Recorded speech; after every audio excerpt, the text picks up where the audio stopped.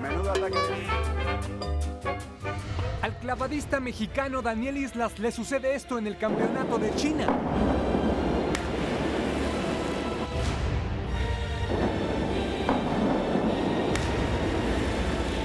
Tal vez nos haya molestado que Islas quedara en el lugar 11, porque México ha obtenido muchas medallas por esta disciplina.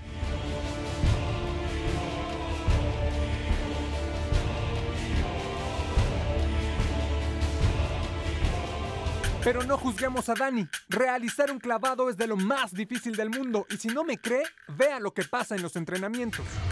Todo empieza desde el ensayo con colchones, inclusive ahí puede haber problemas.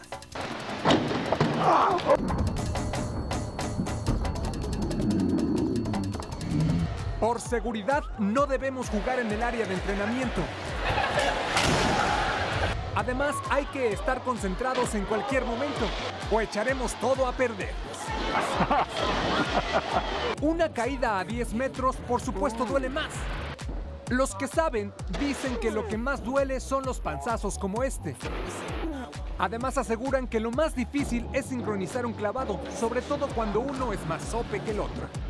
Así que ahora que ya sabemos cuán difícil es realizar un clavado, démosle crédito a nuestro Daniel Islas. Johan Hernández, Azteca Deportes.